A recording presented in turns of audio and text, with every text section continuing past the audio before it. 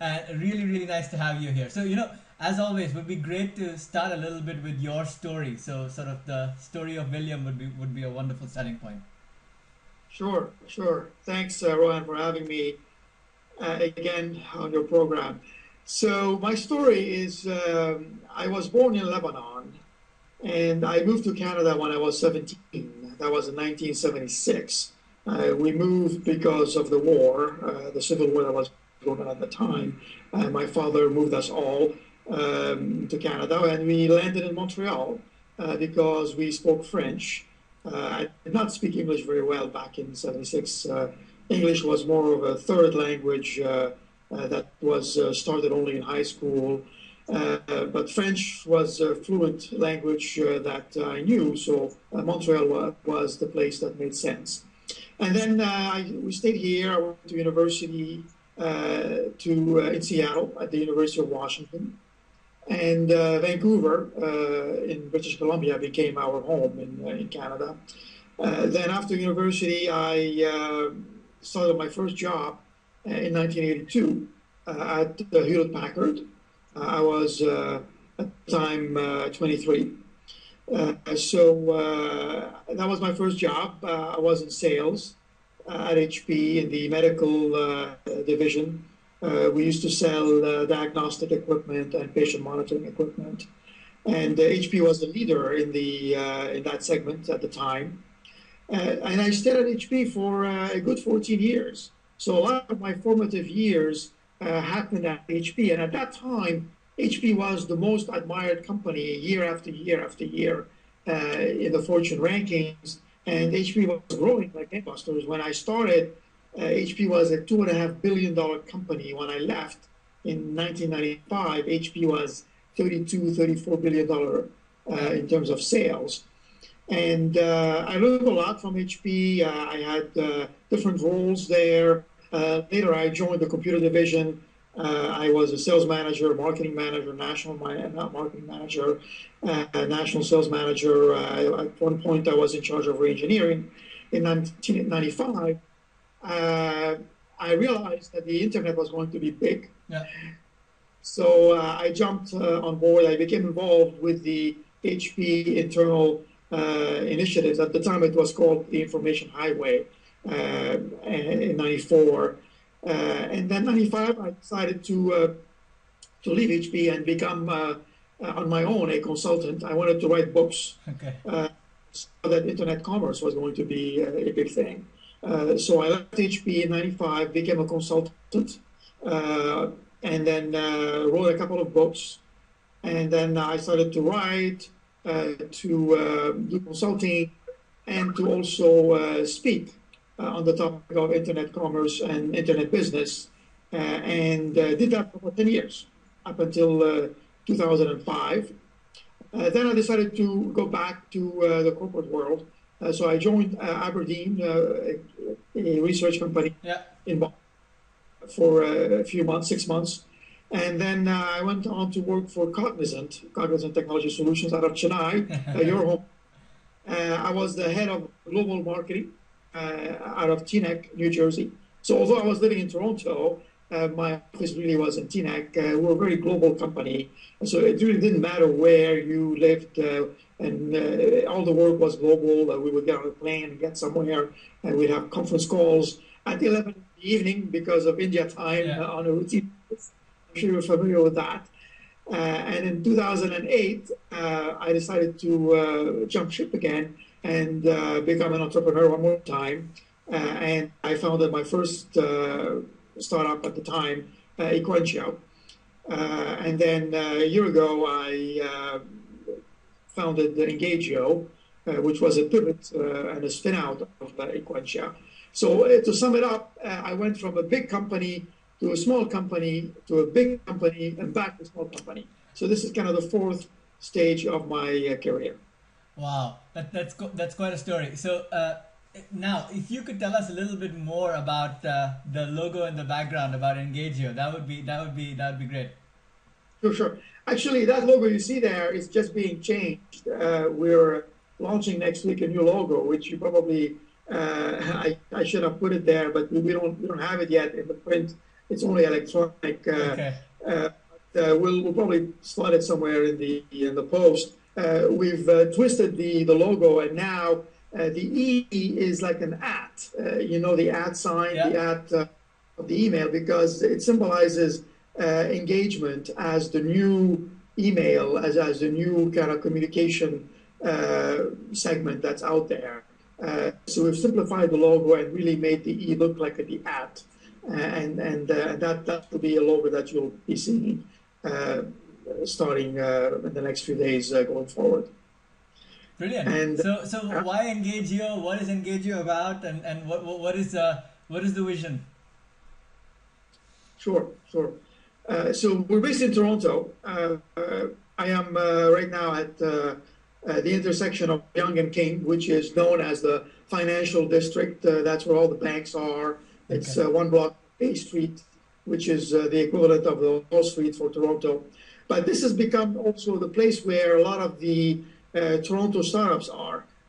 Between where I am here in this building and about 10 blocks going that way, going to the west of Queen Street, there's probably about 100 startups Wow. in Toronto. So it's becoming really a good hub for new startups that are emerging. So Engagio, as you know, started out of Fred Wilson's blog. You and I being prolific commenters, we know what it's like to comment a lot. And the need I saw at the beginning was that I was commenting here and there and everywhere, not just on blogs, but also having conversations on social networks. I was finding it difficult to keep track of all of these discussions I was having.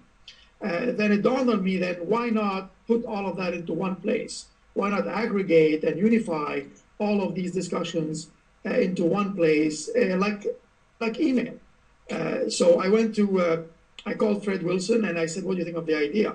That was almost exactly a year ago in October of 2001. Fred really liked the idea. He said, do it, make it look like Gmail. And we did. And we did that in 9 weeks. We had a minimum viable product, which we launched on the abc.com blog. As you know, our story is well known, especially with the ABCers.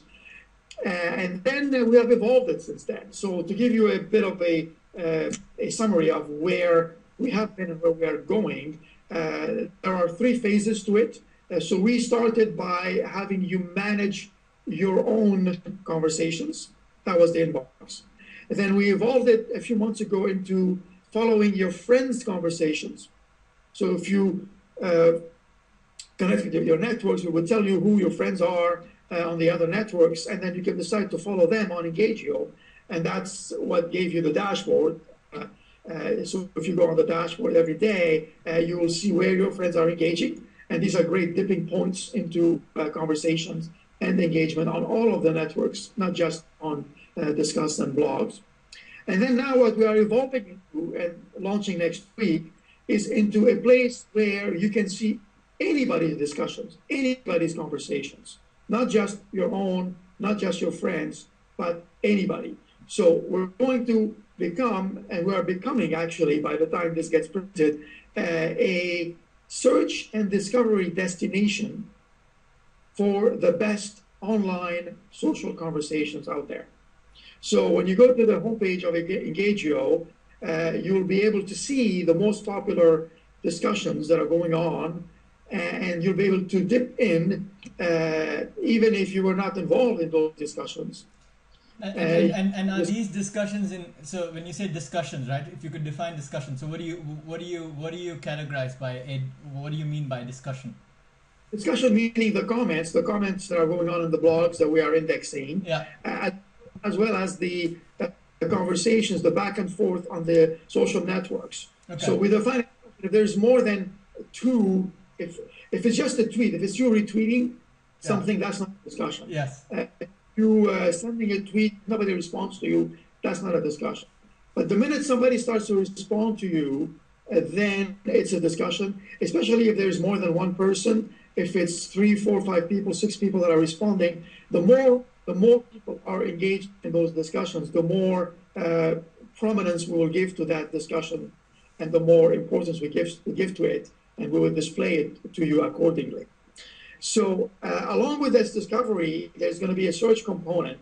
And this has been basically from day one, the vision of Engagio from January, but it took us a little bit of time to implement it because we wanted to have a critical mass of comments so that it made sense. So that when you went and searched for conversations, you would see some valuable information. And we're at that point right now where you would see that. So you'll be able to create alerts on the conversations about the topics that matter to you. So if you wanted to put an alert on your name or your company across the social conversation space, then you'll be able to go to Engagio and do that. And this is something unique that nobody's done yet to the scale that we are doing it. So we want to make this available to anybody. Of course, there are business solutions that do this, but they're but we'll be the first consumer-based solution that allows you to generate your own alerts on the social conversation space at the scale that we are doing it right now. We are working right now with 14 different APIs, application programming interfaces, from social networks to social communities to blogs to vertical networks. So the variety is there now, and we are indexing millions of conversations on a daily basis. So essentially, if today something is going on, let's take on Saturday we have a big Manchester United football game here, and so if I will basically be able to look for all conversations about this game, basically on Saturday across. Discuss on blogs, across tweets, etc. So that's the potential you see. Potential. I would not say that it will be all of them from day one. We are gradually increasing the size of the database that we have. Of course. We have developed our own crawlers that crawl the APIs of these companies. So we're not just limited by the users, by the Engagio users that are discussing. We have we're tracking the profiles of 5 million users now overall. So it's quite a varied amount of content and information. Initially, we're a little bit more biased towards the US content and a lot of US based users, but gradually we're adding more and more globally. So you may not see all the conversations about the football games or what Manchester, but sure you'll see some that you might not have caught otherwise because we are searching what is below the surface. Yes, agree. I see that. When if you go Google Alerts and the other typical search engines, they are really giving you what the post is saying, what the story is saying, but nobody is telling you what's beneath the story. And it's like of the iceberg, as you well know. The post may be 500 words, but the comments, 300 comments, can generate thousands more words. And whatever is below that iceberg that we are allowing you to mine and get alerts from. So there's a lot of talk about social, right? And social, especially with people speculating if it's a bubble, not a bubble. Where is this heading? What is your view? Somebody who's of course building a business around this. What is your take on social? Sure. Well, the web. When we say social, I like to use the word social web. It is not just social media or social networks. It is the social web. The web is becoming social. Everything online that we're doing has a social component. We are becoming more engaged online. That is a given. That is not going back. And the trend that I'm seeing is that the online world now has a chance to influence the physical world more and more. So we are becoming more advocates. Online advocacy is becoming more real, is becoming more powerful, and is becoming more effective at making change happen. And I'll give you an example. Example is what happened with the SOPA and PIPA bills in the US, excuse me, a few months ago, where, those bills were going to be defeated. These are the privacy bills. well, we're going to be defeated in the Congress. So we're going to get passed. And then suddenly the whole blogosphere, the comment sphere, the social network started to discuss those issues, and basically the online world ended up defeating the traditional lobbyists and the traditional world of legislative kind of policy making, because there was a rise up of the blog population that were commenting very aggressively and with a lot of passion, and they ended up changing those laws. I mean, this is the equivalent of what's happened in other parts of the world where governments are being toppled because a revolution has started online in the social networks, in the social media. And there's more and more of that that's going to happen. And it is not just about changing policy, it's also about changing the minds of people, changing for the good of mankind. So I think we're just barely starting to scratch the surface of what online advocacy can do and how online advocacy can influence the physical world. And we think that Engagio can play a role in amplifying the voices of those that want to be advocates, that want to discuss things very passionately. Like an example, just recently today, because of what happened in New York with the Hurricane Sandy, Albert Wenger, the USV partner, decided that he wanted to now do a Kickstarter campaign to come up with the best ideas for protecting New York City, so that these kinds of disasters do not happen.